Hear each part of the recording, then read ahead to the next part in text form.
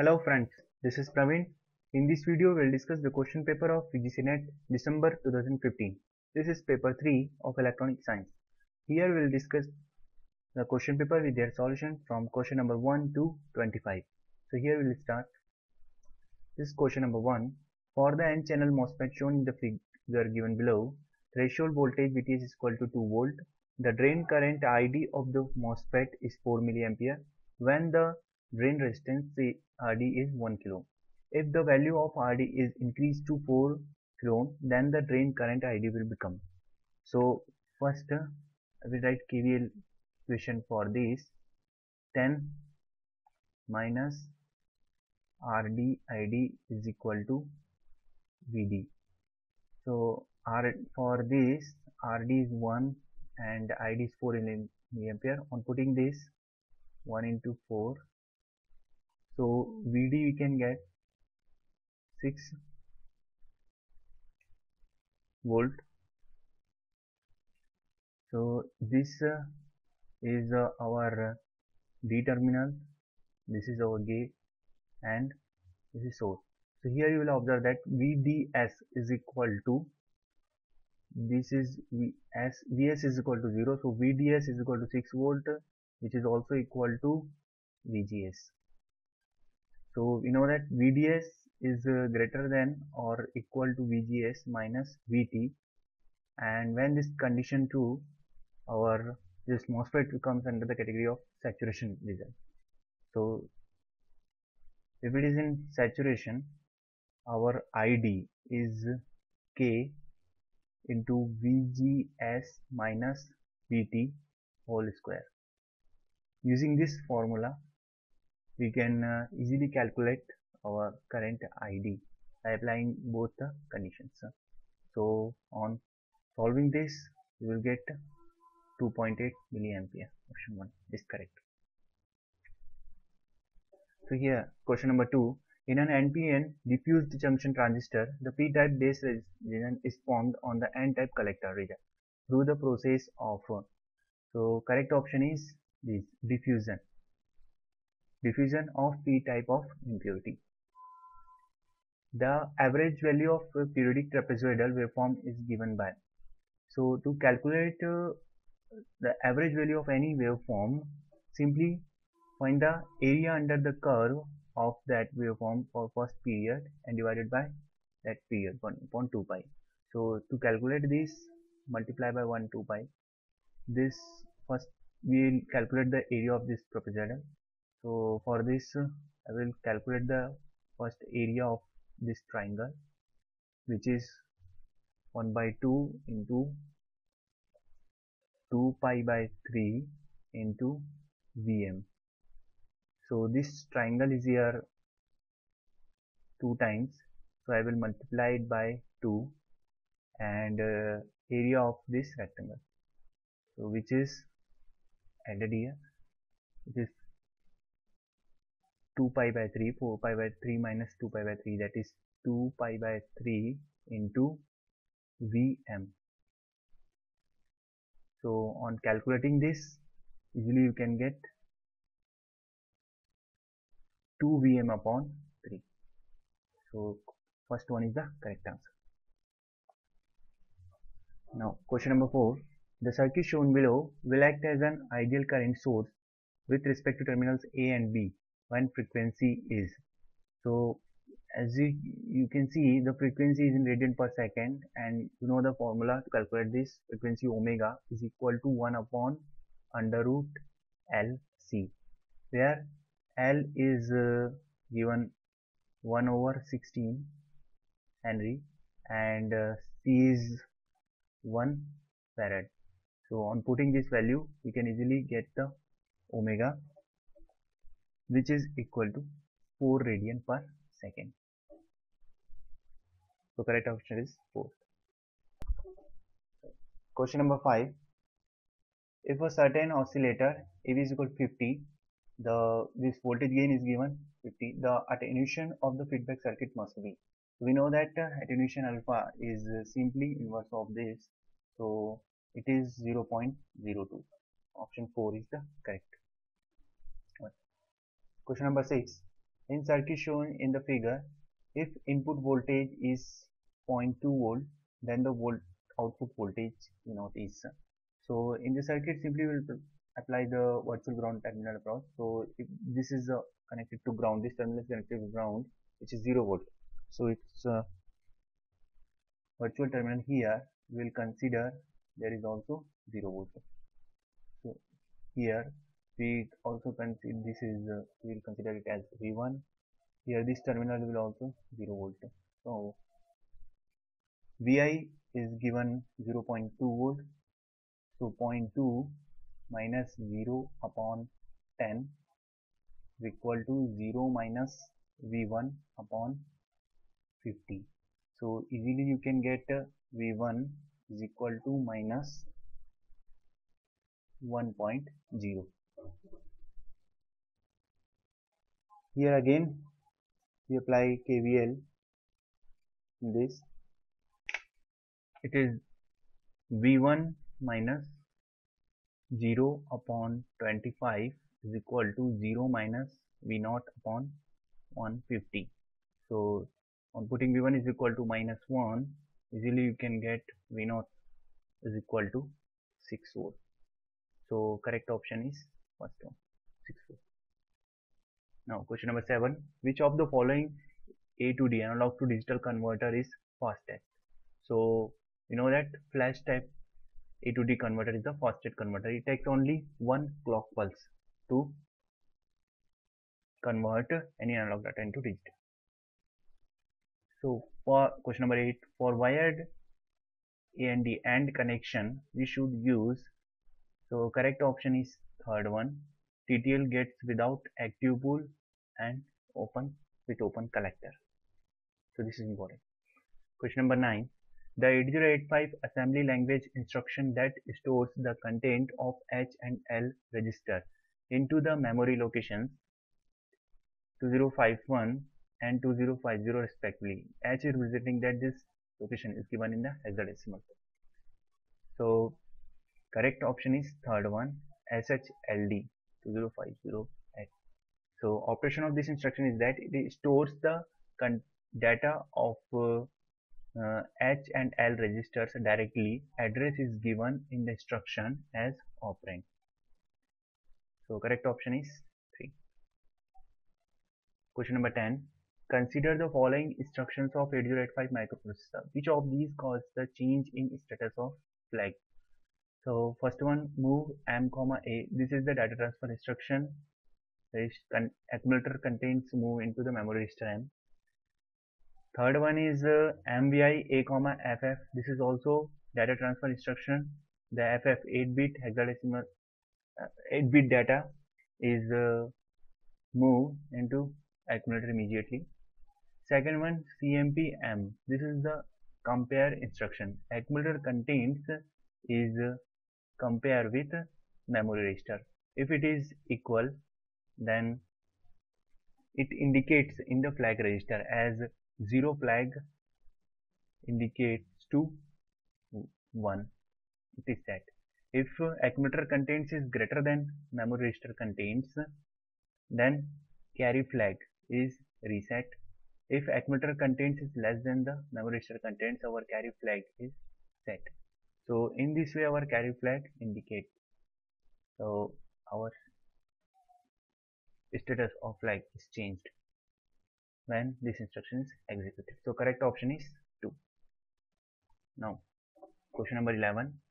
A member of a structure object can be accessed through a pointer to the structure object by using, the correct answer is arrow operator. Question number 12. The value returned by the strlen string length function when a string literal constant is given to it as an argument is, so its correct option is second one, which is same as the number of characters in the string argument. Now question number 13. For a quarter wave ideal transmission line of characteristic impedance of 50 ohm and load impedance of 100 ohm, the input impedance of line will be. So we know that formula You know that formula to calculate the input impedance, which is Zin is equal to Z0 square upon ZL, where Z0 is given 50 upon load impedance is 100. So on solving this, easily you can get 25. So correct option is second, 25 ohm. Question number 14. A TEM, transverse electromagnetic wave, emptying obliquely on a dielectric boundary with ER1 is equal to 2 of one medium and ER2 is equal to 1 of another medium. The value of angle of incidence for total internal reflection is. So simple formula is for this is to calculate the total internal reflection is sin is equal to under root of this epsilon R2 upon under root of epsilon R1. So it is under root of 1 upon under root 2, and 1 by root 2 we know that it is sine 45 degree. So our correct answer is 45 degree. First one is the correct answer. Question number 15. A power signal f of t has a power spectral density defined as f of omega is equal to n upon a square for mod of omega less than b. The power spectral density of t by dt of f of t will be.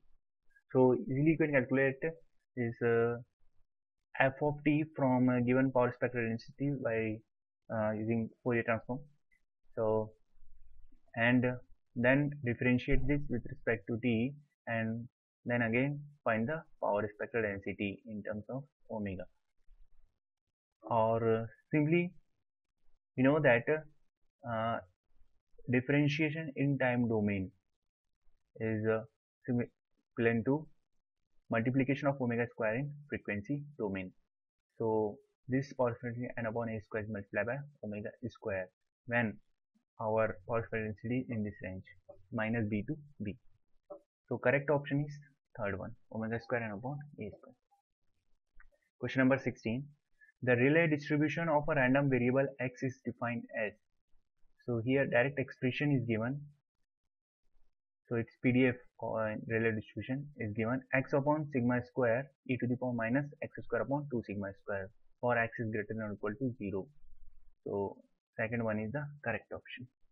Question number 17. A fiber has a core radius of 6 micrometer, operating wavelength 1550 nanometer. The V number of the fiber is given by. So we know the formula to calculate V number is equal to 2 pi into A into N A numerical aperture upon lambda, where A is the radius which is given 6 micrometer into 10 to the power minus 6 meter, and lambda is given 1550 nanometer which is into 10 to the power minus 9. So numerical aperture is not given in the question, so there is a mistake in this question. So one thing I'd like to discuss here, if indexing is given, index of core is given which is n1, and index of cladding is given which is n2.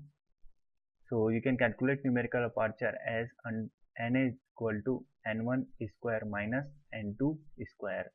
Your n1 should be slightly greater than n2 to guide the light. So here we can calculate the number. Now question number 18.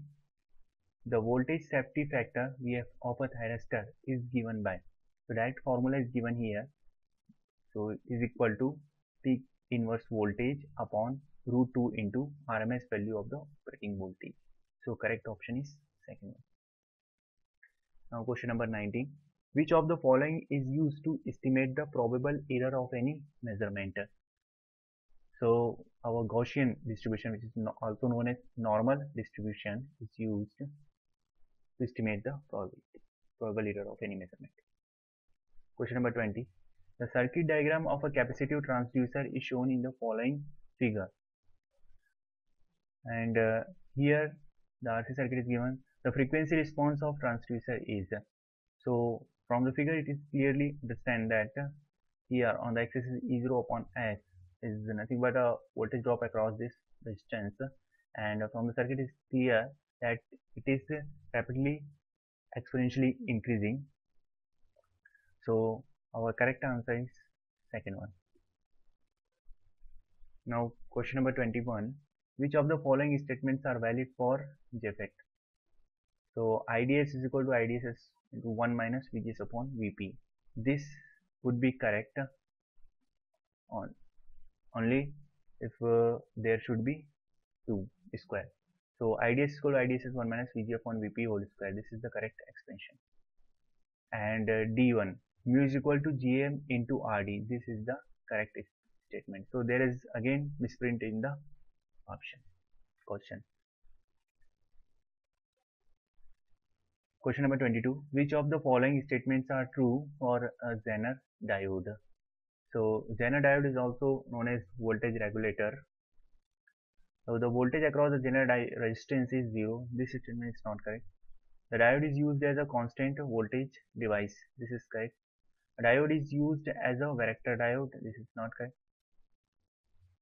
The diode is formed of heavily doped of P and P type. There is again misprint in the question.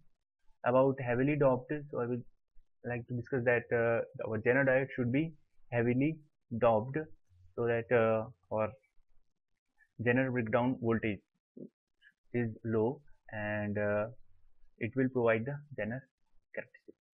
So there is no option is correct because misprint in the question. Question number 23. S parameters can be obtained in terms of Z and Y parameters. Following statements have been given. So simple here, transformation of the parameters. Our correct option is A and D. So A and D is correct. Option number 1 is correct. Question number 24. For the following signal, the signal is given. The jet transforms and ROC has been given below statements. To calculate the jet transform, we know that our x of n is a to the power n u of n. Then its jet transform is z upon z minus a, and our ROC is mod z is greater than a. So if we compare with this, so we will get z upon z minus 1 upon 2 plus z upon 1 minus 3. So this is correct, and ROC is z is mod z is greater than 1 upon 2 and mod z is greater than 1 upon 3. B1 is correct. So A and B is correct. Second one is the correct. Question number 25. Which of the following statements are valid for an oscillator? So we know that oscillator is used to generate sinusoidal signal. So it may or may not require DC supply. So this statement is not correct. A phase shift around the feedback loop is 0. This is correct. A gain of 1 around the feedback loop. You know that A beta is equal to 1. So this is also correct. Gain around the feedback loop of less than 1. This is not correct. So B and C are correct. Third one is the correct answer. So that's all about for this video. We will continue in the next video. So thanks for your kind attention. Your all suggestions are most welcome. Please like, share and comment and subscribe my channel Praveen 25488. All the best.